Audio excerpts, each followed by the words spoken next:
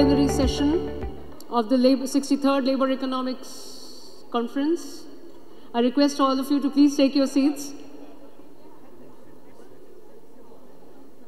This is a panel on climate change, livelihoods and employment being organized by Institute for Human Development, New Delhi and the International Labour Organization.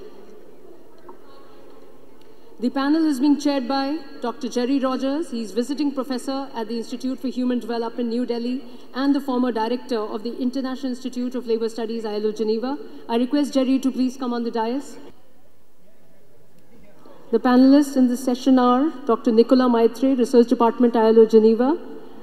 He could not join us in person. He'll be connected with us on Zoom. Well, good evening, everybody, and thank you all for participating in this event at this late hour, and many thanks to the organisers for the welcoming environment and the wonderful support team that makes life so much easier for all of us. Now, I suppose I hardly need to explain why the ISLE is holding a plenary panel on the topic of climate change, employment and livelihoods. This is a major issue for the future of all societies, and few people now deny that this is a priority for research and policy. There are major consequences of climate change and of environmental issues more generally, for production, for employment, for social policy, for incomes and welfare, for inequality, for health, for productivity, and the list goes on. And it's already been said, by the way, that this is an issue of particular concern in this beautiful state of Arunachal, Pradesh. But this is not an area that has really been the focus of much research by labour economists or from a labour perspective in India or elsewhere. The ISLE's executive committee then, and in particular the conference president, Geneva, supported the idea that there should be an open debate on these issues which could help to set a future agenda. And the background notes in the conference materials highlights some of the issues and relationships that might be considered.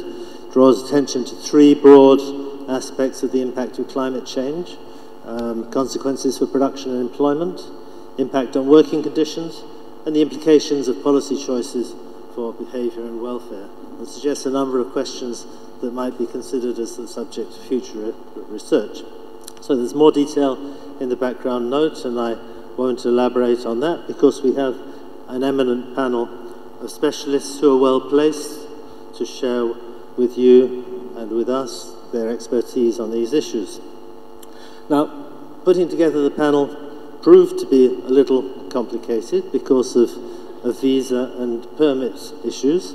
So we have a mix of video presentations and participation in person.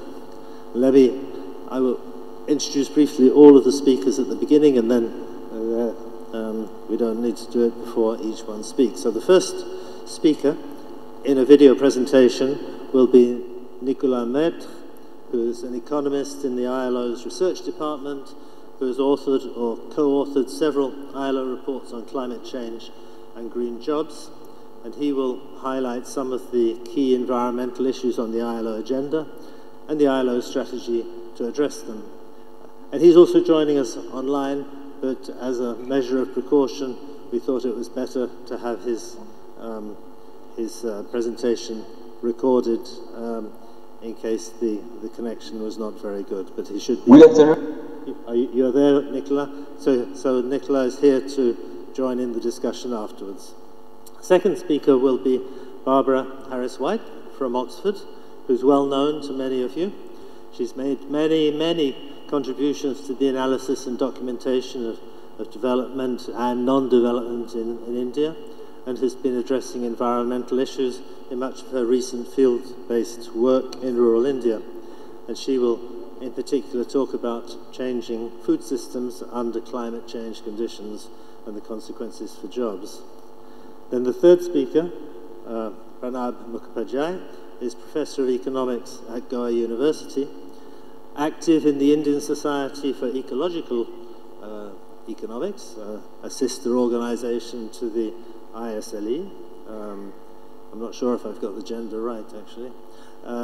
He also works in the South Asian Network for research on these issues, SANDI, and is editor of the journal Ecology, Economy and Society.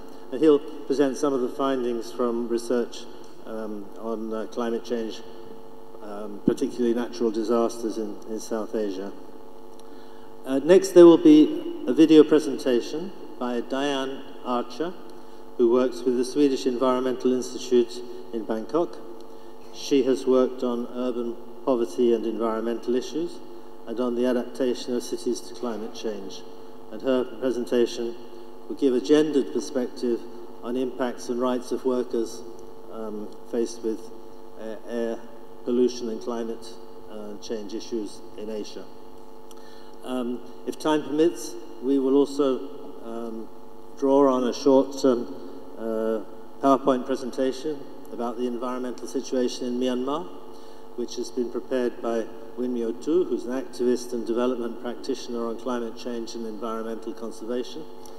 He's presently based at Christchurch College, Oxford, and unfortunately he couldn't join us because of visa issues.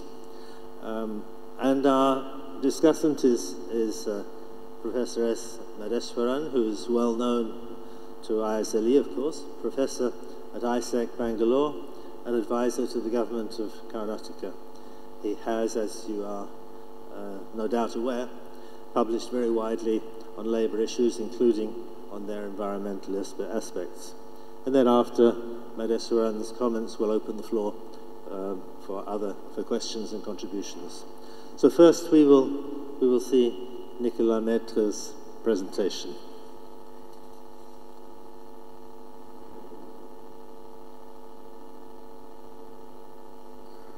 And the technical team is busy organizing it. There we go. Hello everyone, thank you very much for being here. I would like first of all to thank the organizer of the ISLE conference for inviting me. Unfortunately, I'm not able to be here in person with you, but it's a great honor for me to have the opportunity to address such a distinguished audience through this video. My name is Nicolas Maître, and I am an economist in the research department of the ILO. And today my presentation will focus on the link between the natural environment and the world. Sorry, can we... in particular... could we pause? Can everybody hear? Because up here it sounds... But the room in the room it might be okay. Can you hear it okay? Yes, you can, because up here it sounds very distorted, but down there... Okay, so if you... Okay, so that's fine. Sorry, yeah, go ahead. We will look at the various channels through which environmental degradation can affect the world of work, with a specific focus on the impact of heat stress on labor. We will also look at how the transition toward a green economy can affect employment in terms of job creation and job destruction. But before entering into these key findings, let me give you some information on the institutional framework of the ILO regarding these issues. First of all, it is important to note that environmental sustainability is a key issue for the ILO, and it has received growing importance during the last 10 years. In 2013, the ILO launched the Green Initiative as one of the 7 initiatives to mark its centenary. In 2015, the ILO governing body adopted the guidelines for a just transition toward environmentally sustainable economies and societies for all. These guidelines provide both a policy framework and a practical tool to help countries managing their green transition. More recently, in 2019, the ILO Centenary Declaration recognized climate and environmental changes as key drivers of the transformation of the world of work. So it is in this overall context that the research department, and specifically the unit in which I'm working, have been strongly engaged in strengthening the capacity of the organization on the topic. By doing so, we have produced numerous reports and working papers on the link between the environment and the world of work. Among these reports, we produced the World Economic and Social Outlook, Greening with Jobs in 2018, as well as a report on the impact of heat stress on labor productivity and decent work. So let me now present some of the key findings of these two reports in the coming slides. First, as many of you know, the world of work is very closely related to the natural environment in many aspects. First, jobs in many sectors rely on scarce and finite natural resources, and the increasing scarcity of these resources threaten the jobs in this sector. For example, this is particularly the case in the mining industry. Secondly, economic activity in many sectors depends on what we call ecosystem services. Ecosystem services are basically services that are provided free of charge by the natural environments. These are, for example, rainfall for the irrigation, but also the ability of the soil to regenerate its nutrients, or the ability of the ocean to renew its fish stock. At the global level, we estimated that 1.2 billion jobs rely on these ecosystem services. This represents approximately 40% of the total employment. In India, these represent 194 million jobs, which is equivalent to 52% of the employed population. Another example of the tight link between the natural environment and the world of work is that jobs rely on an healthy and stable natural environment. However, the natural environment is becoming more and more unstable and unhealthy. And for example, increasing frequency and intensity of natural disaster, but also heat stress, have major consequences on working conditions and productivity. Finally, environmental degradation tends to affect vulnerable workers the most, and so it generates more and more inequality. So tackling climate change is also a matter of social justice. For the sake of this presentation, let's focus our attention on one effect of climate change, which relates to the impact of heat stress on labor productivity. So, heat stress refers to a situation where it's too hot to work, or at least too hot to work at a normal intensity. It endangers the safety and health of workers, and increase the risk of injuries and heat-related illnesses. When we face heat stress, a natural defense to combat the effect of heat stress is to reduce or slow down our work, increase the number of breaks, and reduce the number of working hours. All those measures have consequences on labor productivity by reducing the labor productivity. This reduction of labor productivity can result in loss of income, especially for vulnerable workers, such as informal workers or self-employed workers. So in our 2019 report, we calculated the impact of heat stress on productivity at the global level, regional level, and national level for 2 years, 1995 and 2030. The figure that I'm presenting right now shows the percentage of working hour loss due to heat stress in 2030 for the different regions and at the global level. As we can see, we estimated that 2.2% of total working hour will be lost due to heat stress worldwide in 2030, which is equivalent to a loss of approximately 80 million full-time jobs. This impact is also unevenly distributed across regions, and the most affected regions are Southern Asia, Western Africa, and Southeast Asia. Within these regions, there are also countries that are particularly affected. The following figure shows the 10 most affected countries in Asia and the Pacific. As we can see, Cambodia, Thailand, Vietnam, India, and Bangladesh are among the most affected countries, with losses surpassing 5% of working hours. For example, in India, we estimated that as much as 5.8% of all the working hours will be lost due to heat stress in 2030. We can also see that climate change has worsened the situation between 1995 and 2030 in India, and the loss increased by 1.5% between 1995 and 2030. So if nothing is done to mitigate the effect of climate change, we can expect this loss to increase more and more in the coming years. The impact of heat stress is also unevenly distributed across sectors. This figure shows how the losses are distributed across 4 different sectors, which are agriculture, construction, industry, and services. As we can see, at the global level, we estimate that agriculture and construction workers will account for respectively 60% and 19% of the loss.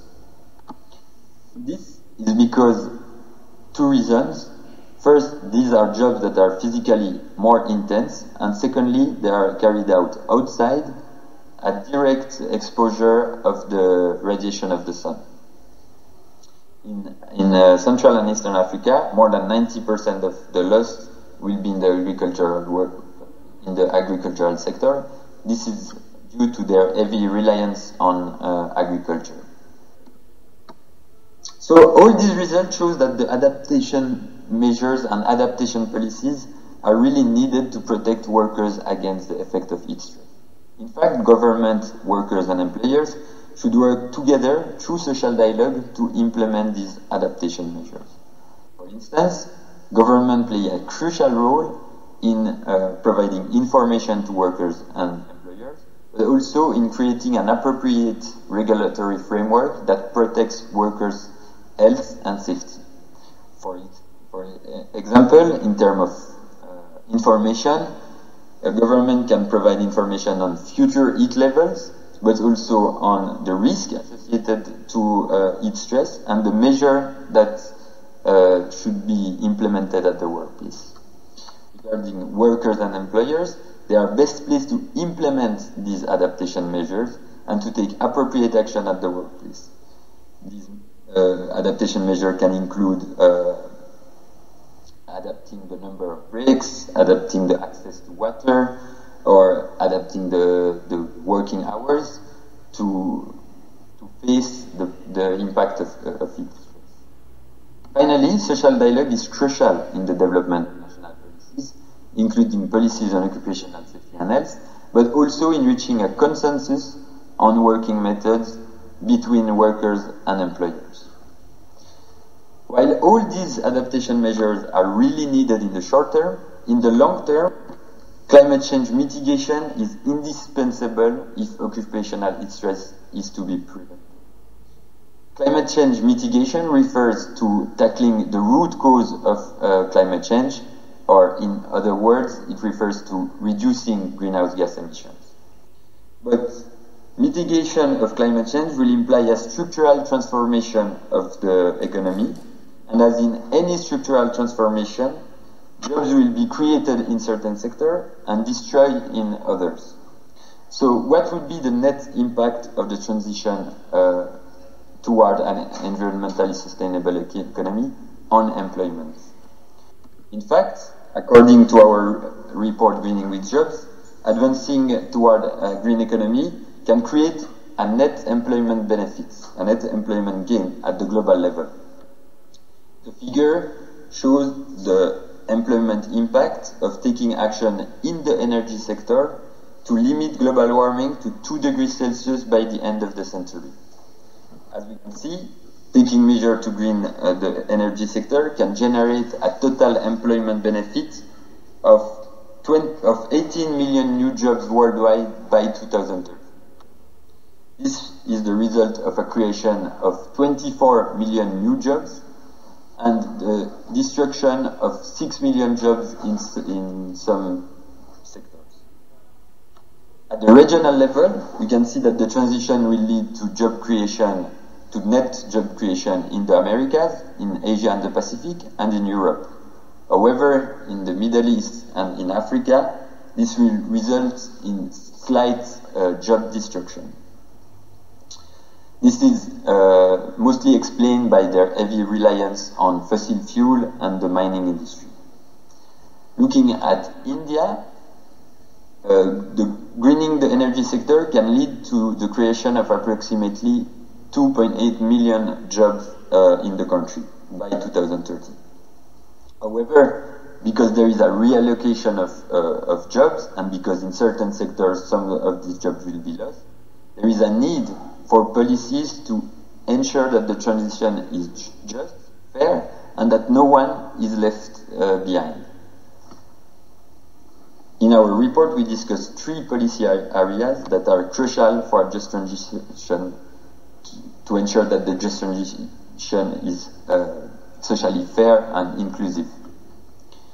These are an appropriate legal framework, social protection, and skill development. Regarding the legal framework, it can provide incentive for greening the economy while ensuring decent work. For example, many ILO instruments on occupational safety and health contain measures that also contribute to the protection of the environment. Regarding social protection is crucial to protect workers from both the effect of environmental degradation and the structural transformation to sustainability. There are at least 4 types of programs that can simultaneously target environmental and social objectives, and these are unemployment benefits, cash transfer, public employment programs, or payment for ecosystem services. For instance, in countries like Kenya or Ethiopia, some cash transfer are used to protect workers against natural disasters, the effects of natural disasters. Finally, without skill development, there will be no just transition, because skill development allows workers to make the transition to green sectors during the structural transformation. In addition, skills promote productive employment and decent work. But it also comes with many challenges. In particular, the identification of skills needed for the green transition is a challenge that many countries are facing. In addition, the implementation of skills programs should be implemented in a spirit of equity that promotes inclusive access to the labor market. In conclusion, if we were to summarize this presentation with 3 key messages, I would say that the takeaway messages are the following. First, for the world of work, a transition to environmental sustainability is urgent. As we've just seen, many jobs in the economy are threatened by environmental degradation, especially in the agriculture sector, the mining industry, or the construction. Secondly, advancing towards sustainability is compatible with positive employment effect. As we've seen, greening the energy sector, for instance, can create about 80 million jobs worldwide. Finally, a just transition requires complementary policies and coherency between environmental and social policies. For further information, I invite you to consult our different reports on the topic, which are freely available on the ILO webpage. Thank you very much for your attention. Before I begin my short talk, I want to say how grateful I am to the IHD and also to RGU for organizing this and for inviting me and making it possible for me to be here.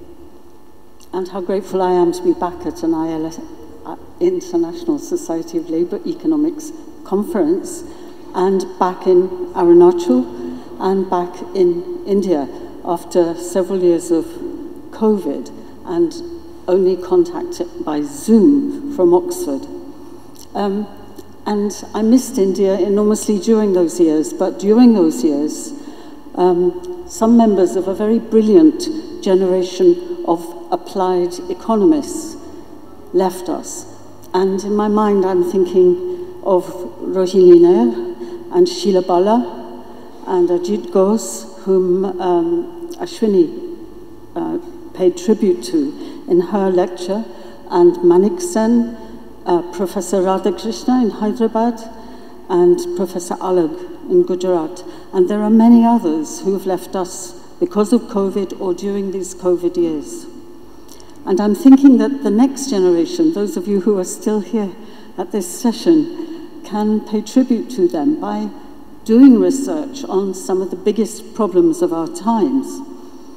7 sectors in the Indian economy, if I get it right: iron and steel, energy, cement, chemicals, aluminium, paper, and I forget the 7th, but they generate 70% of all greenhouse gases.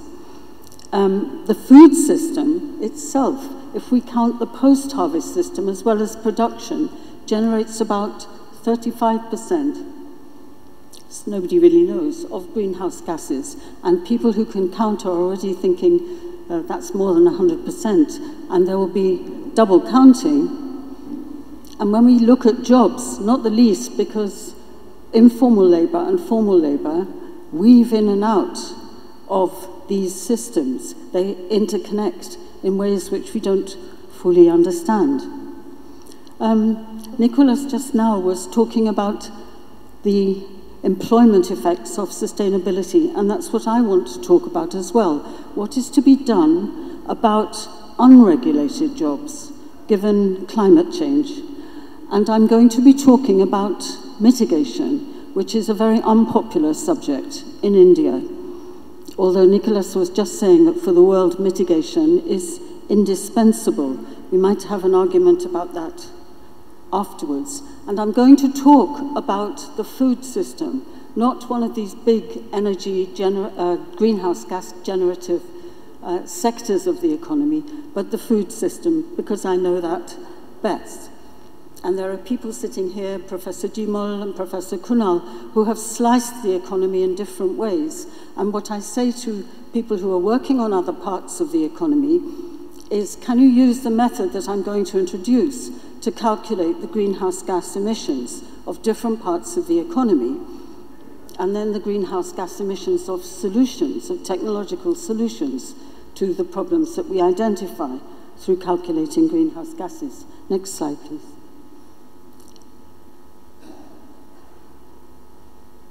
So, are you sure that's, yeah, okay. It's a bit weird not to be in control of one's slides. This is a slide to show you the complexity of the food system. It's not a slide you need to read, it's a slide that you simply take away the complexity of. On the left is the post-harvest system in West Bengal. At the bottom is production, which is even more complicated. And the diagram consists of units of capital performing functions in the food system, and the lines are paddy and rice. Now, to calculate greenhouse gases, we have to simplify. So the system on the right is vastly simplified in order to calculate greenhouse gases. Next, please. But given that simplicity, which is down the middle, we can re-complicate it by calculating and mapping onto it a number of variables, which you as labour economists might be interested in. We can calculate the quantity and the quality of employment, bottom left, a whole vector of costs on the right, and then a whole set of environmental variables, energy in various forms, greenhouse gas emissions currently, and the greenhouse gas emissions which are embodied in the material that is used at every stage of production and distribution.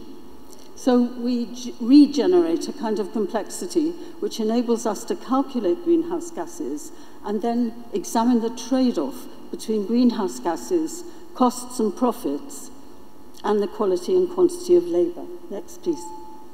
So to cut a long story short, the results of our fieldwork, I think the slide that's missing is that we chose 4 systems of rice production going down the eastern side of India.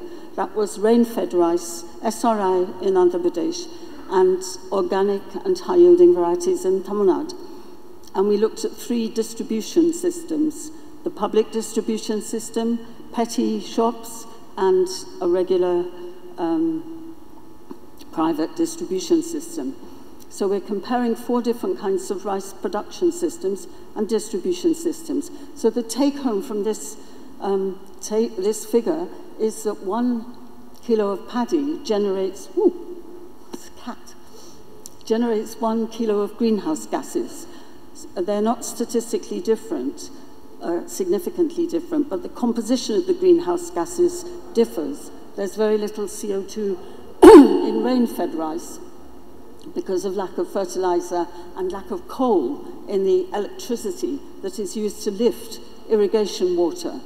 The dirtiest part of rice production, which includes organic rice, is irrigation water. And the methane is a big component, either from cattle or from the soil, and nitrous oxide, which is red, is a very large component of rain-fed rice. So take home the fact that a kilo of rice produces, a kilo of paddy rather, produces a kilo of greenhouse gas, but the composition of that greenhouse gas changes, okay? The next result is for high-yielding varieties of paddy and rice. And along the horizontal line, everything adds to 100. Each horizontal line adds to 100. So you can see the relative importance in the process of production and distribution of different variables, different aspects, environmental and labor, excuse me, and then costs and profits. And again, this is a complicated diagram, but the take-home is that the environmental costs are really loaded in production and are less important in distribution, which was a bit of a surprise to me. And it is distribution which is more labor-intensive and grabs a higher percentage of total costs and profits. It's loaded against distribution, and environment is loaded against production. Next slide, please. Okay, so having got this result, the question is what is to be done, Lenin's question for the 21st century. And what is to be done about reducing greenhouse gases inside a system like this? With what technology and what kind of jobs would be displaced or would be created? Now, I'm talking about the food system, but the methods are actually quite transferable to any sector of the economy. I won't say much about this slide. All of you know about cost-benefit analysis, where subsidies are undistorted and the flow of costs and benefits are discounted from the future to the present by a rate which represents the real cost of capital to society. Now, ever since this method was devised, it has been criticized. And in the case that we have here, with a whole system and system hotspots, one needs to be looking at more than one technological solution. One technological solution inside this system is not going to produce much of a result. So, next slide, please. One systematic alternative, which was developed since the Second World War by engineers rather than economists, excuse me, is called multi-criteria analysis or multi-criteria mapping. And it's been developed from the intuition that when we make choices, we don't only calculate in dollars. We use a range of decision parameters.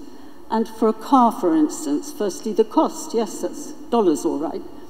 But the color, the shape, the fuel efficiency, the emissions for some, the quality and the safety record. And the point is that a given technology may not perform equally well under all these criteria, and that the criteria that we use cannot be reduced to dollars and are what is called incommensurable.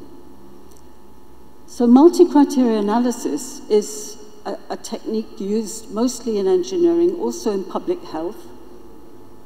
And it claims, and I think it's true, that it helps contribute to the public accountability of science and policy debates because it involves consultation with members of the public who then rank the criteria that one chooses to evaluate by numbers which are then commensurable and which can be combined in a very simple way.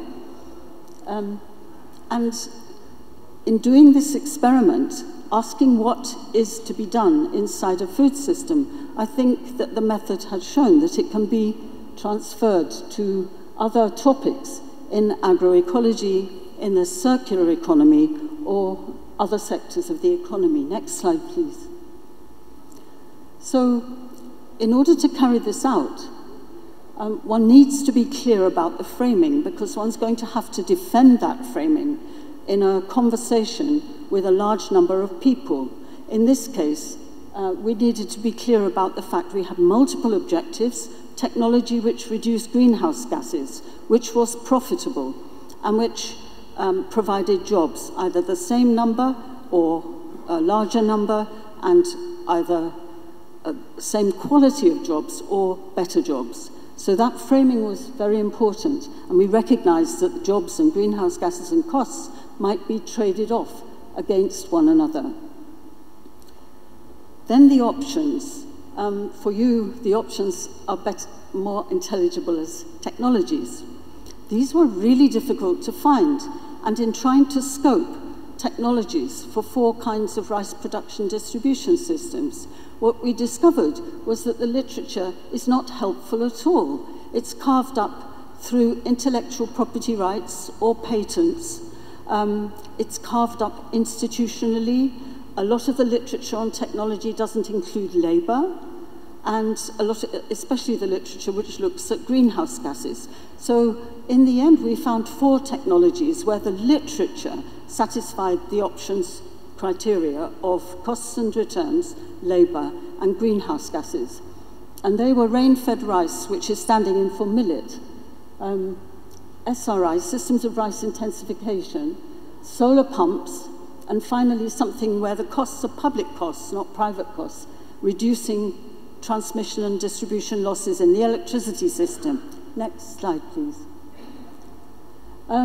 So in order to concretize and practically implement this method, we had to have some kind of a theory of stakeholders. We do not have a random sample, that's something to be developed, but we had the idea that people with different positions in society, with rural and urban locations, with different levels of education, different genders, would probably rank the options that we had found in a different way. So that was a hypothesis which I can anticipate actually failed.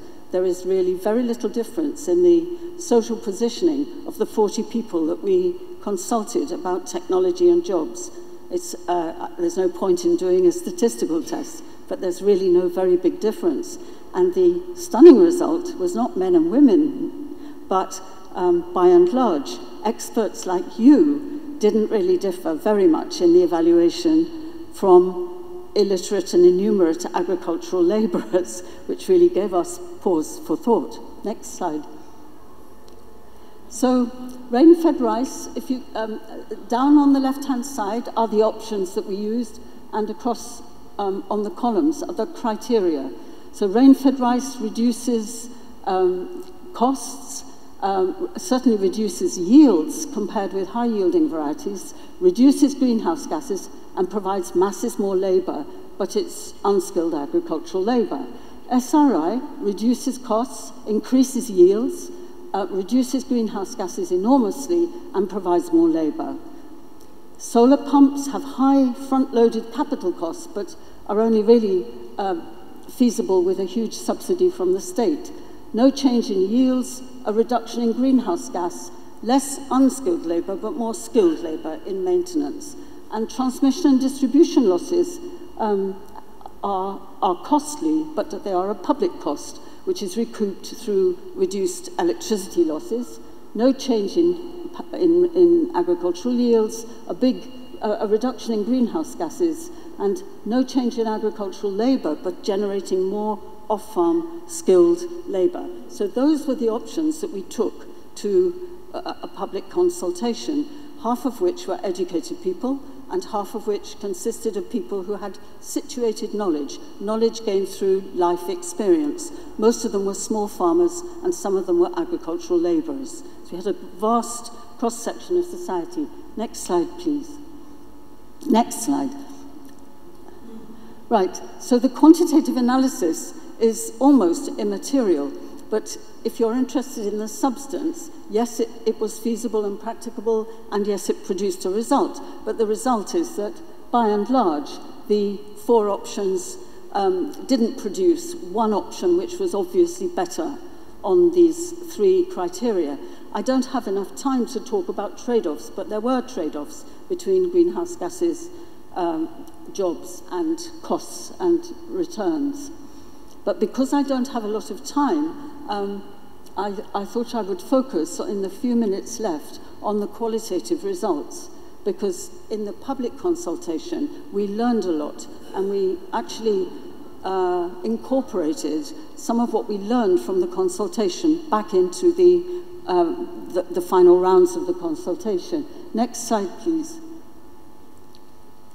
So the qualitative insights, I think, are useful to an audience of Labour economists, because they show that our categories and the categories of the literature are often not the categories experienced by the people that we're talking to in the field.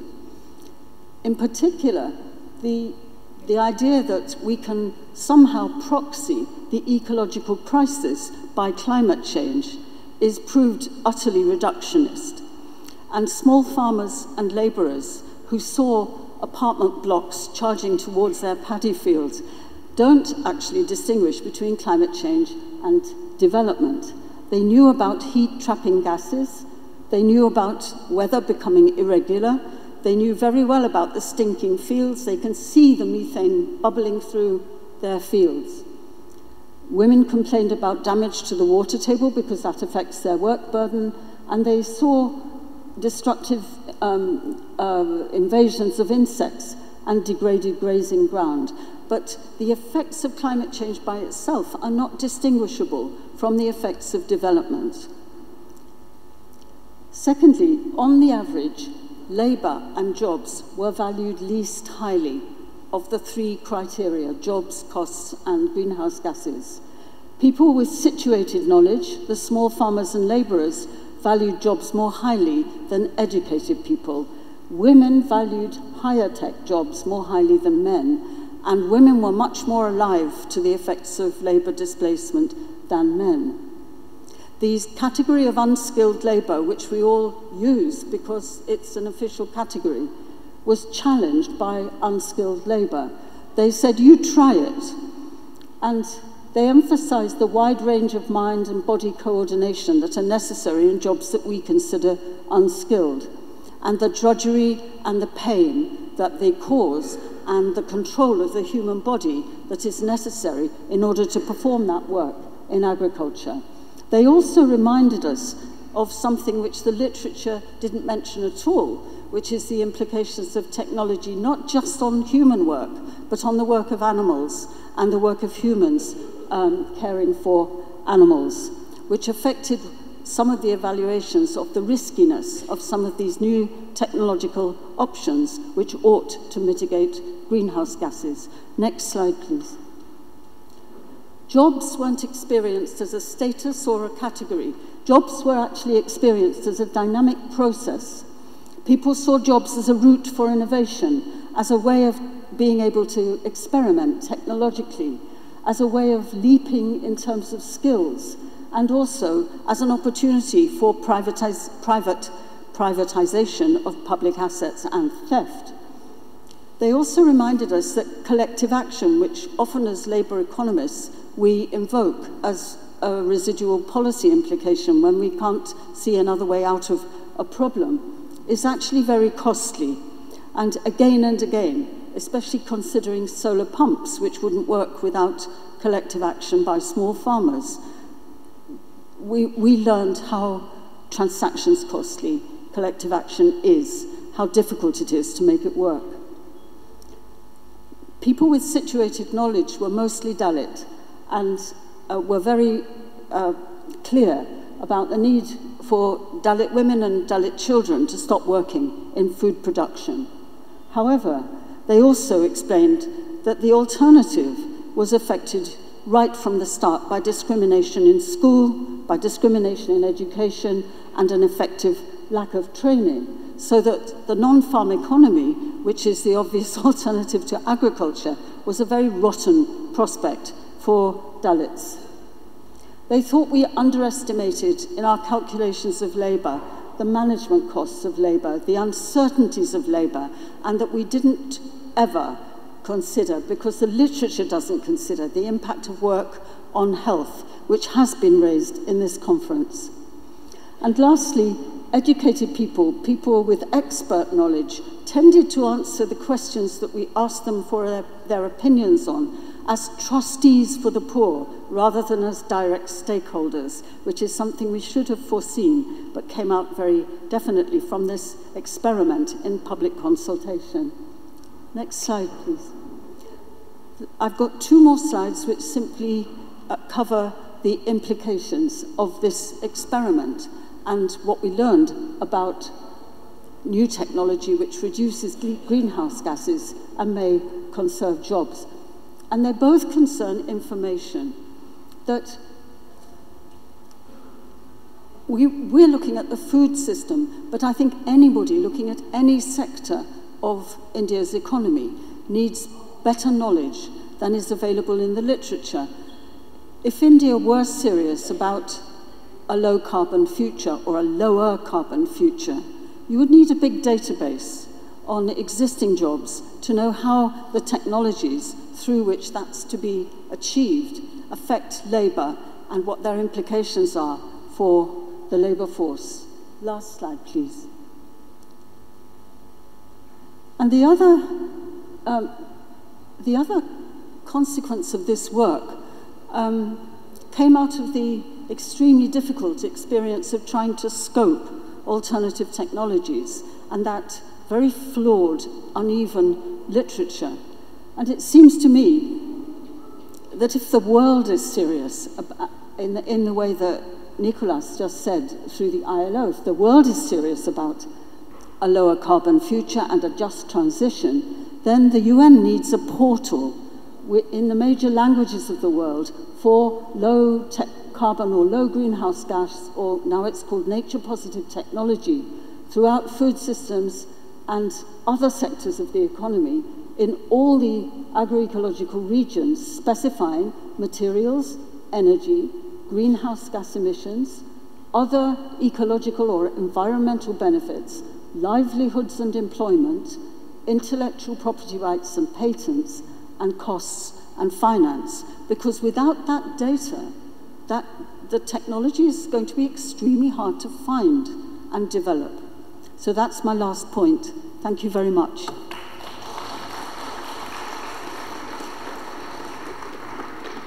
Thank you. Thank you very much, Barbara. You've given us a new angle on the subject, looking at the complexities of moving towards a low-carbon economy and integrating that move with the issues that we're concerned with in terms of social justice, employment, and the participation of people in those lives. Jobs as a dynamic process. I think it's a nice way of trying to think about it. So thank you very much. I'm sorry that we all sort of leave the stage and come down here, but all the loudspeakers are pointing that way, and when you're on the stage, you really can't hear what is being said. So next speaker is Pranab Mukherjee. Let's get sorted out. Let me do a few preliminary things that I want to say right away. I want to acknowledge the presence of Professor Deepak Nair. I'm meeting him after almost 25-30 years, and it's great to be here in this conference. This is my first visit here, and it's really been an educative experience for me to see such a large number of people engaging on issues of labor, and which are of great concern to everyone. I also want to acknowledge the presence of Professor Amita Shah. She was the president of the Indian Society for Ecological Economics a few years ago, and it was really lovely connecting with her. I want to thank the organizers of this conference for inviting me here. I am not a labor economist my work largely doesn't relate around labor, but it seems to be converging here. And to Professor Jima Lunni, Professor Alak Sharma, and of course my friend Professor Madheshwaran, which is why I'm really here. So let me get started with what I'm going to talk about. There are, since Gerry is sitting in the audience right now, Gerry, I have a bunch of slides, and I was hoping Professor Inamul Haq, with whom I have some work that we've done together, would also be here, but since he isn't, I was hoping I would be able to present some of the stuff that we have done together. And if time permits, I will go on to that, but please raise a hand if you think I'm exceeding what should be ethically allocated to me. Yeah, so there are 3 bits to this work, and it will all depend on how fast I speak and how fast I can get through those. And wherever the time exceeds, I'll just stop there, because things can be taken on at a later point in time. So can we move on to the next slide here?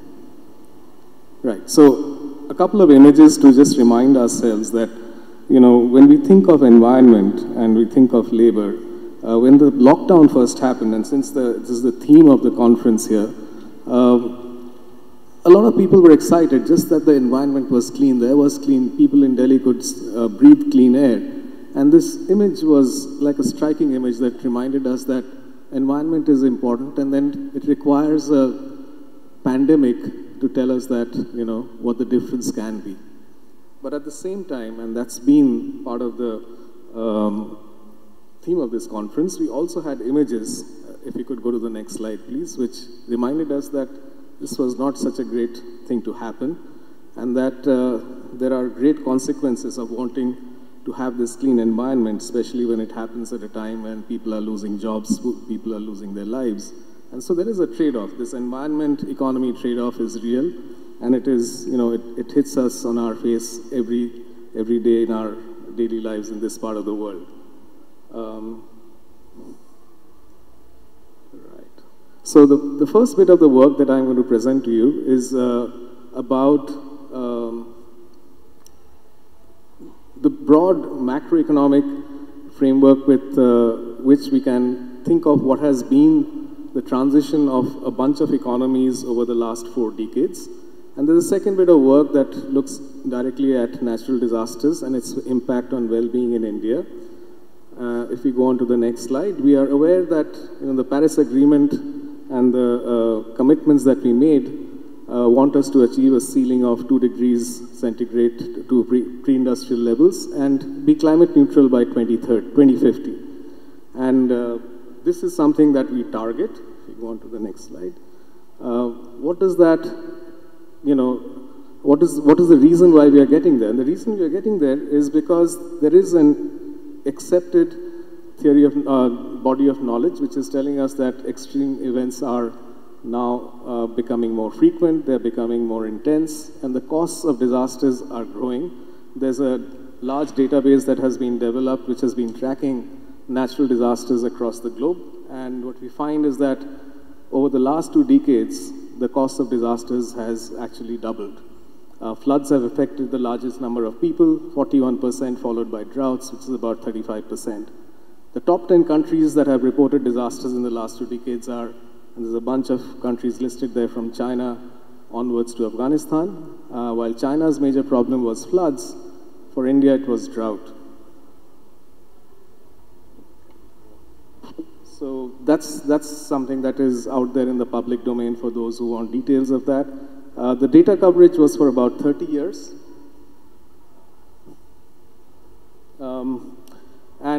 This is taken from the UN's database on the global policy model.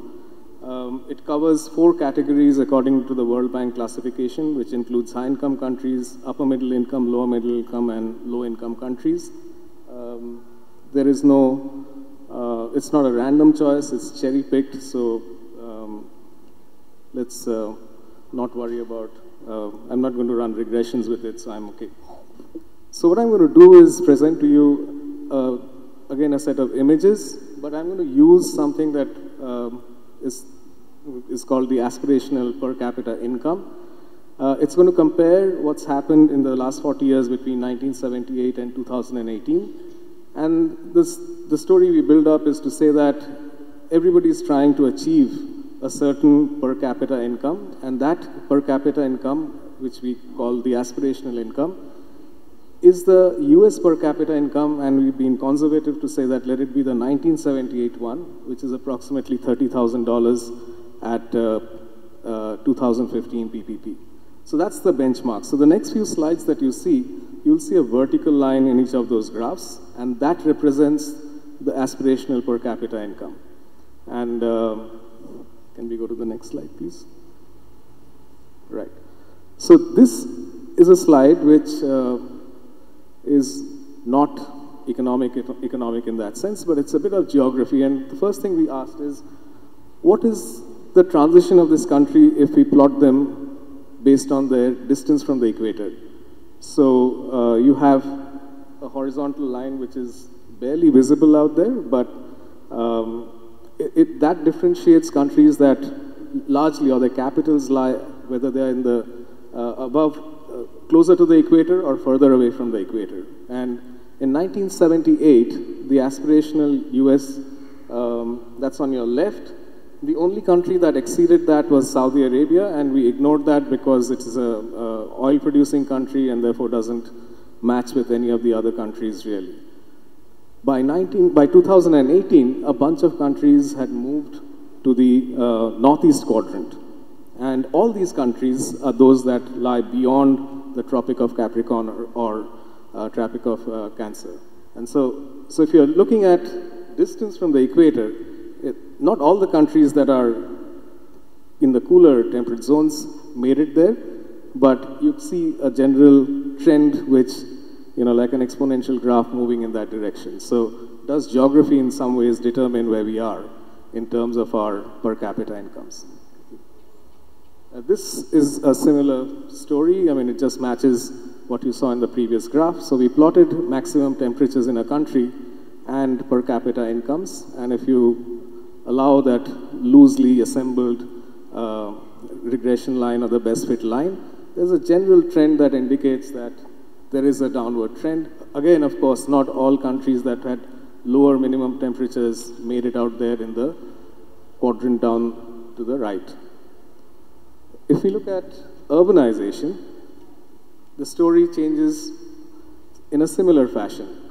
Countries that have got to the aspirational per capita income by 2018 all have a very high percentage of urbanization. But again, not every country that has high urbanization made it into the aspirational group. The two big, I must state here that the two big blobs that you see there are India and China, and from the movement you can probably make out, if not from the, the coding that is there for the countries CN and IN, which country is where. And India is still below the average world share of population right now. So if you look at structural transformation, and this has been a recurring theme in this conference, countries that have achieved aspirational incomes have much lower shares of agriculture as a part of their GDP. Again, the qualifier lies that not everybody who has a low per capita, share of agriculture in GDP has made it to the aspirational group. If you look at the share of industry, here again, you'll notice that the transition is towards of countries who have higher shares of industry moving into the aspirational group, except there are some where the share of industry is lower than the world average, and these are countries whose share of services is much higher. And if you go to the next one, this is the post-industrial world, where we see that the share of services is really rising in a significant way. Again, you see an exponential move in this fashion. So the story here is that if India or countries like India, which are trying to achieve higher per capita incomes, are going to move in that aspirational direction, what are the kind of structural changes that we might anticipate or hope for if we are going to achieve that? And if we look at climate proofing options, there's a whole bunch of them. I've just listed a few, again, cherry-picked here. If one is a policymaker, we can think of investments in green sectors, and that's been talked about by my earlier panelists and Nikolai, who was there. Expanded irrigation networks to boost agricultural output, switch to non-fossil fuels and production, and of course, low-emission industrial strategies. How do we get there? Can I, next slide, please? So there is a role of the state. And we asked ourselves, if we were to think of what are the roles played by markets and state, the countries that have achieved these aspirational income, status that we talked about are all countries where the state has a significant presence, both in the gross capital formation and in the consumption by government. Can we go to the next slide, please? Thank you. So here again, you see that the countries that are making it to the aspirational group, most of them have higher shares of both capital formation as well as consumption by the government. So what do we need? We need an employment and demand generation strategy.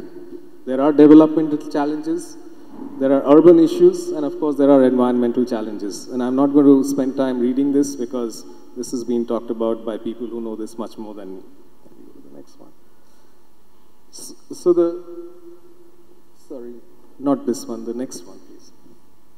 So I was trying to figure out if there's a structure that I can give to the issues that are being raised as part of the work that we do on understanding vulnerability.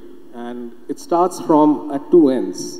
And one is exogenous completely, which has to do with climate change.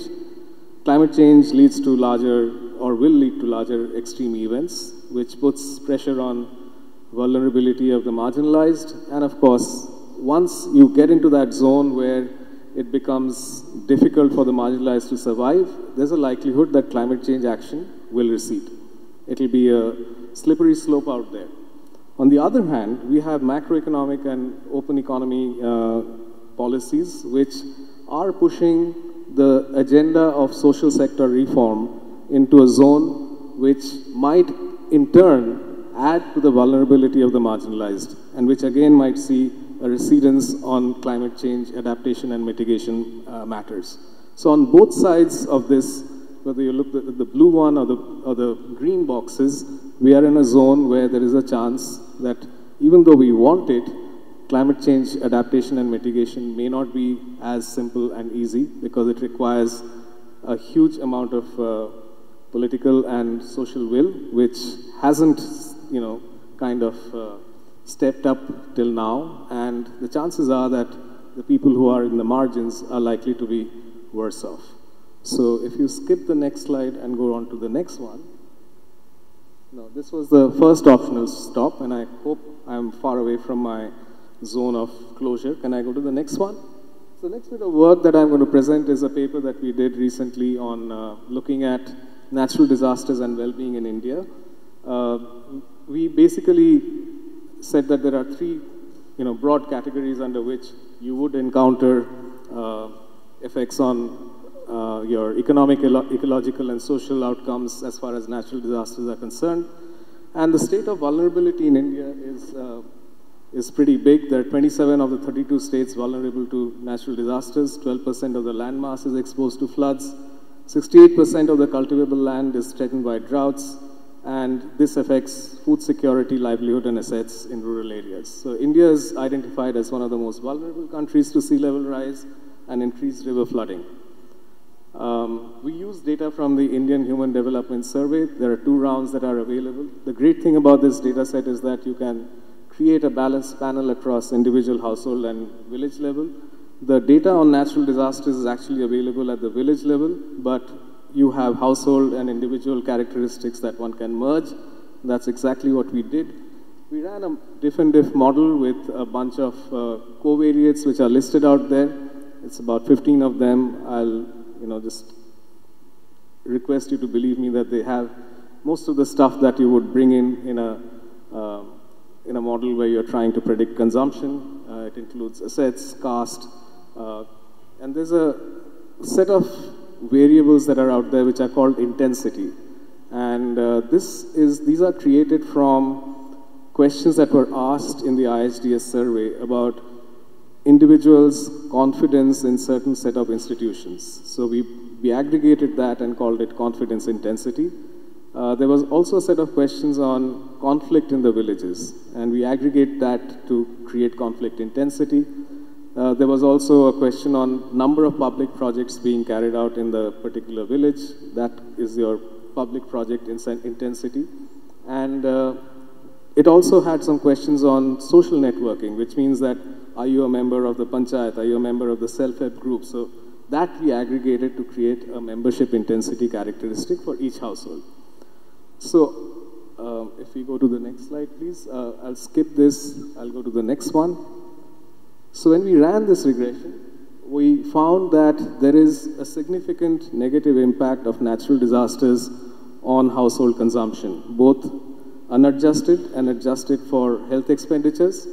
And the second column, which is the MCEPC, which is the unadjusted monthly consumption expenditure per capita. And the third column is the adjusted for health monthly per capita expenditure per month. Next one. So these are take-home messages for us.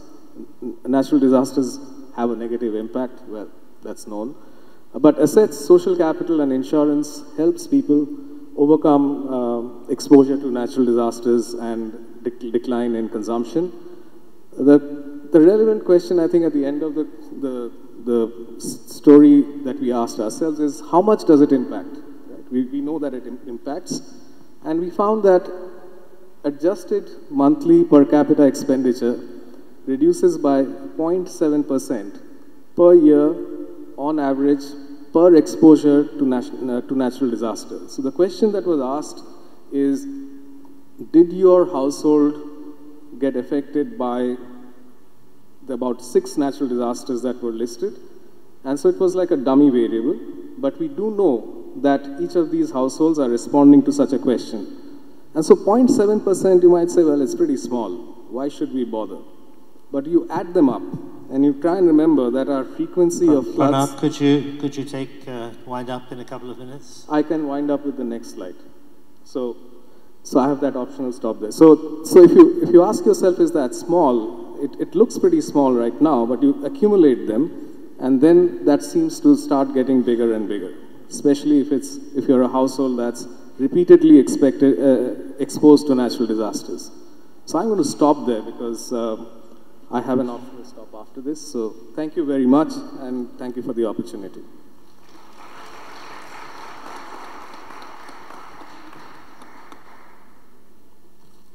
Thank you, Pranab.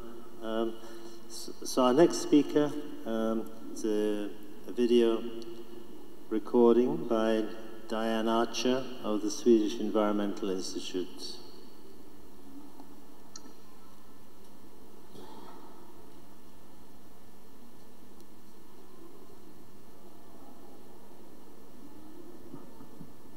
Hello, thanks for allowing me to submit a presentation remotely. I'm sorry I couldn't join due to a calendar clash.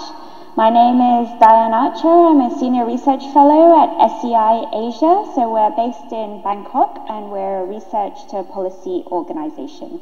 Today I'll be talking about some of our work on climate change, air pollution, exposure and livelihoods in Asia. So I will be sharing some findings from 2 different research projects. The first on climate change, gender equality and human rights in Asia was a study done for UN Women by some of my colleagues, which I will try and present here. And then on the right-hand side are some outputs from an IDRC-funded project on air pollution in the world of work, which I have been leading for the last couple of years. So I'm sure you're very much aware that air pollution is a major killer in Asia, and it's very costly both in terms of health costs, but also in terms of impacts on GDP. It's definitely a big issue for the region, and while we know the impacts of air pollution on human health, the associated impacts on the world of work remain understudied. Especially in Asia, there's very little evidence of the gendered impacts of poor air quality. and there's little on the intersectional impacts on different population groups and different sectors of work. We also have to recognize that informal sector is a huge employer in Southeast Asia, either people working for themselves, for example, as street vendors, or working without any formal contract and protection from labor rights for other people. So firstly, just on the climate change front, we know that climate change and air pollution are linked as well, and actions to address air pollution will have co-benefits for climate change and vice versa. We also know that both do not affect people equally, and we know that climate change can exacerbate existing gender and social inequalities. And meanwhile, Asia lags behind any meaningful integration of these concerns in climate policies and air pollution policies. So we are interested to know more about the gendered impacts of climate change and air pollution and what this means for policymaking.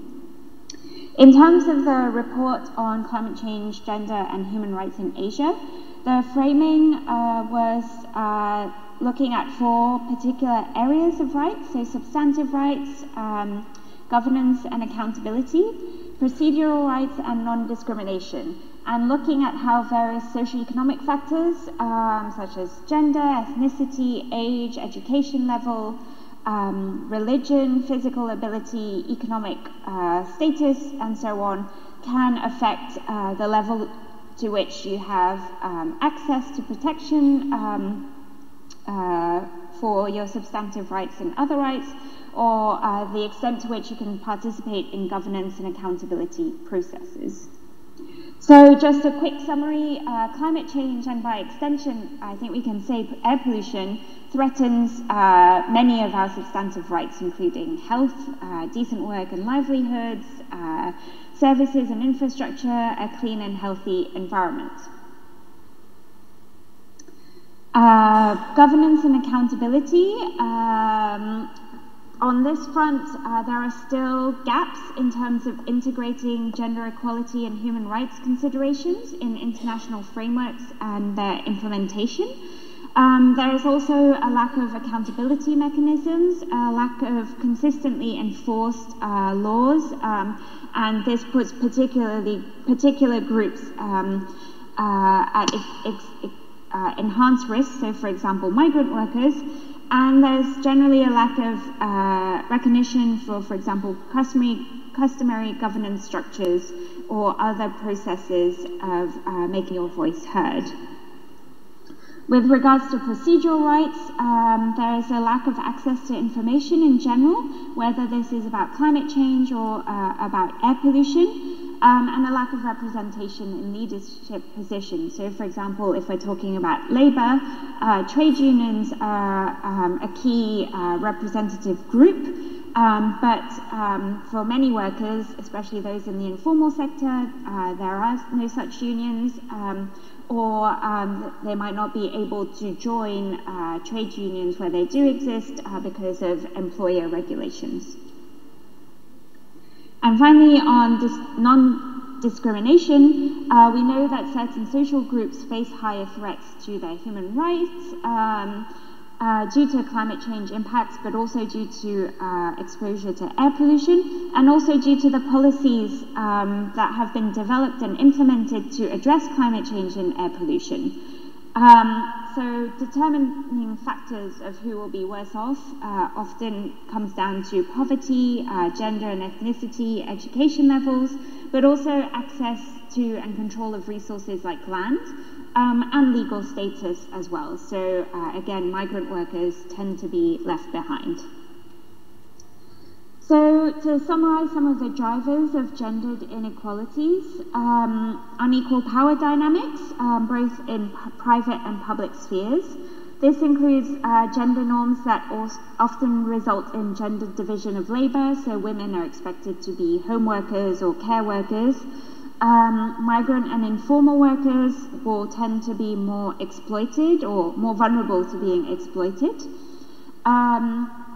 Then there are exclusionary gender norms and customs that might exclude certain groups from participating in decision making. And then access to resources will be differentiated along gender lines as well as marginalized groups often being left behind. And just a note as well, when we're talking about gender, this doesn't always specifically mean just men or women, but can also refer to other shapers of identity, such as age or disability, ethnicity, and so on. So now moving on to the scoping review with regards to air pollution and the world of work. So this project, as I mentioned, was funded by IDRC. We started with a literature review to understand the state of knowledge on this topic. And then we used this to inform 4 key case studies across Southeast Asia. So in terms of the gaps were identified in the scoping review, we we found that the health impacts will be very much mediated by social axes of stratification, such as class or job roles, gender, age, place of residence. But also in reviewing socioeconomic impacts of air pollution, we found 4 key findings. So firstly, the research around impacts of air pollution is very much framed in a public health and medical way, not in terms of how it affects people's day-to-day life or the socioeconomic impact it can have. For example, if during periods of high air pollution, the policy is to shut down schools, this has knock-on impacts on the primary carers, who tend to be women. Secondly, research on air pollution at work mainly focuses on formal labour, while informal labour tends to be understudied, especially in urban settings. Thirdly, we see a strong gender bias in studies. So where women are studied, it's usually in the context of them working at home and their exposure to cook stove air pollution. Where there is research on occupational exposure of women, it tends to focus on how this affects their reproductive health as opposed to other aspects of their health. And the research also tends to overlook how men and gender identity can intersect with socioeconomic factors. So, for example, men tend to work jobs that are in traffic-facing roles where they have high exposure to air pollution, but then they will also be exposed to domestic air pollution, thus doubling their exposure. And fourthly, the hierarchies within a sector or within a workplace will also determine exposure to air pollution. And again, this tends to be mediated by factors such as class, gender, education levels. Usually it's the lower skilled workers who are most exposed. So just touching now on some of our case studies in 4 Southeast Asian countries. We basically found that there are differences in exposure between men and women, but that these differences can run both ways. So it's not always men that are more exposed. For example, in Vientiane, our study looking at grilled street food vendors, men were identified as being the preferred chef or griller, therefore working closer to the grill and inhaling more fumes, while women are more likely to work as waitstaff and spend time both around the cooking and non-cooking areas. But they also tended to have longer working hours as they participated in the cleanup of the shop afterwards, and so on. In the research project in Hanoi, in craft villages, the men tended to participate more in the hazardous tasks with higher exposure to air pollution, but they also had more varied roles. For example, they would also leave the area to do deliveries. However, the women tended to do jobs that were confined to one room and therefore facing a higher concentration of indoor pollution for longer periods. This quote as well on the slide just exemplifies some of the ways that informal workers, even if they are employed, but without any sort of formal contract, are very much left to their own devices in terms of taking any protective measures or looking after their health. So there is no burden of care or responsibility from the employers in many cases. And in order to address the drivers of inequalities in air pollution, we found it useful to look at both the structural drivers of air pollution and how this intersects with structural inequalities. So structural drivers are a range of factors at macro and community level that will perpetuate air pollution. For example, the lack of air pollution legislation or economic development trajectories that favor highly polluting industries. In terms of structural inequalities, we might see, for example, the concentration of certain groups in high exposure occupations being mediated by factors like gender, ethnicity, and so on. So in terms of the recommendations that emerged from our case studies, what we see is that it's crucial to address the gendered impacts by addressing the underlying social inequalities and drivers of inequalities. And that these need to be considered in policy decisions to ensure inclusive outcomes, especially when considering the transition towards green jobs. So, for example, if we phase out all taxis that are older than 20 years, what does this mean for taxi drivers whose car is their key source of livelihood and who may not be able to afford a newer car? What we find as well is that, for example, youth workers had the perception of being invincible to the impacts of air pollution exposure. So factors such as age, gender, all need to be taken into account in policy decisions. How long do people usually stay in a particular occupation before moving on? We also have to address the lack of awareness in terms of how climate change, how air pollution can affect workers. So, for example, in our studies or surveys in Cambodian garment factories, the workers, when asked how is the air quality in your factory, they equated this with temperature rather than pollution levels. And this also means that we have to empower workers to take measures to protect themselves, for example, wearing appropriate filtering masks, but also to push for and participate in the development and implementation of policies. And this is where representative groups such as trade unions can play a really key role. Also, on the side of employers, it's really important to raise awareness about the economic impacts or the economic costs associated with air pollution, like sick leave, lost productivity, to persuade employers to develop and implement more policies to protect workers. Secondly, we see informal workers are left out, and so we need to ensure policies are updated to protect informal workers, both in terms of their rights at work, but also in terms of access to healthcare provision, and generally knowing what rights they can have. They do have the right to access. This can be a particular challenge, for example, if we're dealing with informal workers who work at home, who we might see don't have a specific employer, but this is where healthcare access policies and access to sick leave, sick pay can play a really key role. And then we also see a challenge in terms of the lack of collaboration between agencies. So this is also an issue with climate change, but in terms of air pollution, there's often not any integration between environment, health, and labour ministries.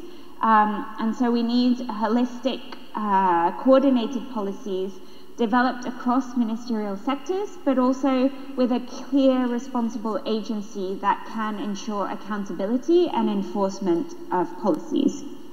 And thirdly, we need to mainstream provision for human rights, gender equality and climate action, but also air pollution throughout all sectoral policies, and ensure that national policies align with international commitments on these issues as well. We need to have clear lines of accountability for implementing and enforcing. Also for population groups that might not usually know where to turn to have a voice, so for example, migrant workers and informal workers. And finally, we have to recognize informal workers as key contributors, and we have to protect their rights through appropriate policies, but also ensure that they're not harmed in any way in transitions towards cleaner jobs, greener jobs, and greener industries. So to close, if you would like a couple of links to our project page where you can find resources such as podcasts, online modules, and also a link to the UN Women Report on Gender, Climate Change and Human Rights. Thank you very much, and I hope you have a great conference.